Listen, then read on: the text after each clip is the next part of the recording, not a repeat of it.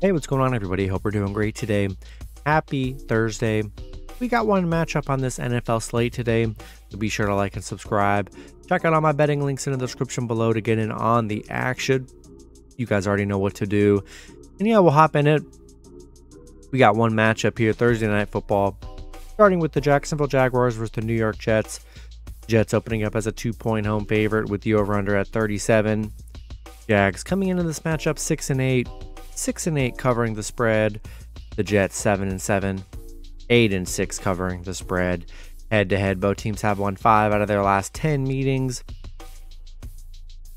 Still no Mike White, so it's going to be Zach Wilson, the starter again. The Jets, I mean, they're on a 3-game losing streak. They're coming off a 3-point Detroit loss.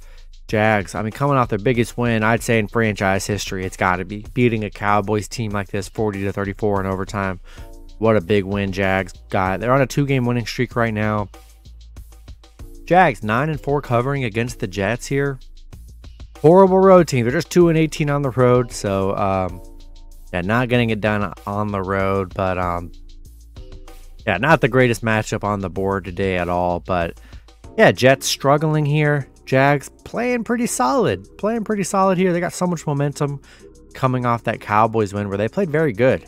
And, you know, Jags have had some good games this year against some good teams. They've played very well. Back-to-back games, they're playing very good here, coming off a Tennessee and Cowboys win. And, yeah, the Jets, you know, last 2 games have only scored 17 and 12, so that's really not going to get it done here. And I'm liking Jags as the underdog, as a money line play. And if I was going to take a spread bet, I would buy 1.5 and I'd take Jags plus 3.5. I just like Jets games are always like a field goal kind of game and going into the 4th.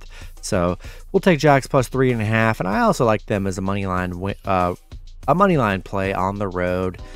That's going to be it for the video. Good luck